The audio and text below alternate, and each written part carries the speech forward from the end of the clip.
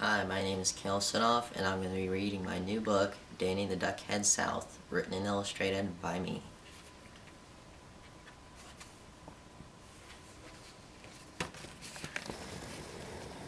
Way up north, it was nearing the time for the first snowfall, and the local ducks knew they had no time to stall. The ducks were getting ready for the long trip south for warmer weather, because if snow were to fall, they'd freeze every tail feather.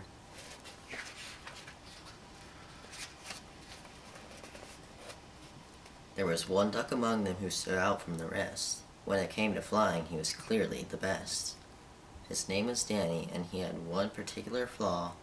He was distracted by most everything he saw.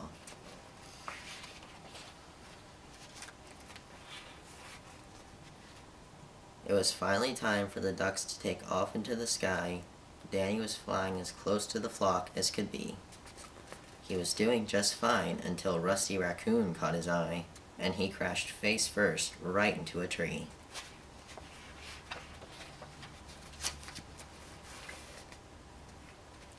Danny fell all the way down to the ground, and when he got up, his whole flock was nowhere to be found.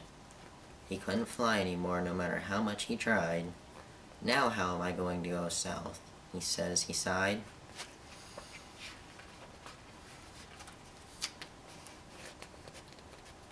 Before long, he flagged down a taxi by the street, and without hesitation, he hopped in the back seat.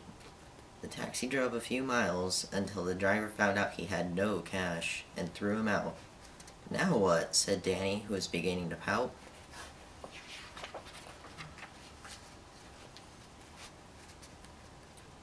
When he turned around, there was a small farm off in the distance.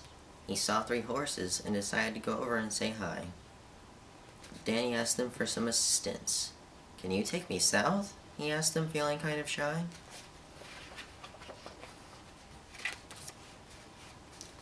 One horse spoke out, "I can take you there."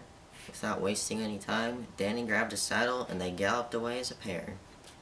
They made it quite a ways before the horse got tired and fell on the ground. "This isn't going to work," said Danny, but then he heard a strange sound.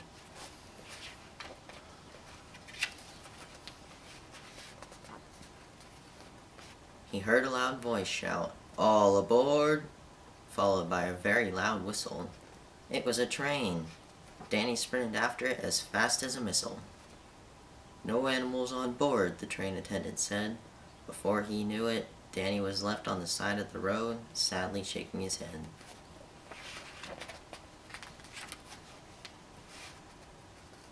Then, Danny saw an enormous hot air balloon, and when nobody was looking, he hopped on board. He went so high he felt like he could touch the moon. Danny was doing just fine until a woodpecker landed on top. He begged him to fly away, but it was too late, and Danny's balloon went pop.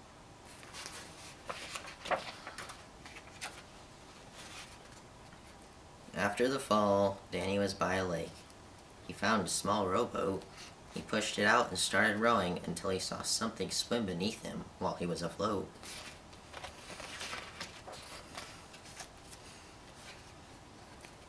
Danny saw that it was a turtle, but he leaned over too far. The boat started to sink. If he didn't come up with something, he'd freeze, so he had to think. Until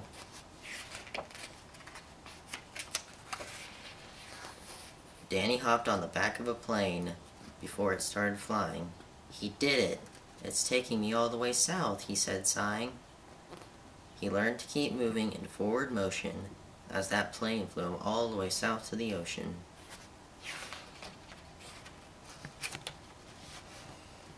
He was so relieved he finally got where he needed to go, and there was no doubt he was safe from the freezing cold snow. Danny now had a new way of flying south that was in all ways clever, and he could get there faster than any duck ever. The end.